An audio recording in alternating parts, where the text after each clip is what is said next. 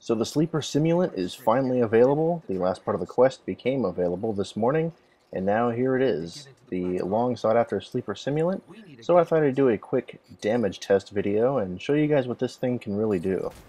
And now we see with just one shot, this thing does well over 12,000 damage, and can crit as well for over 15,000. That is an insane amount of damage. Now let's take a look at how fast we can drop into Ultra with the Sleeper Simulant. As you're about to see, it only takes about 4 to 5 shots, and that's really impressive even for a heavy weapon. So far, I'm really impressed with this gun, and I can't wait to take it into the raid and see what kind of damage I can do with it in there.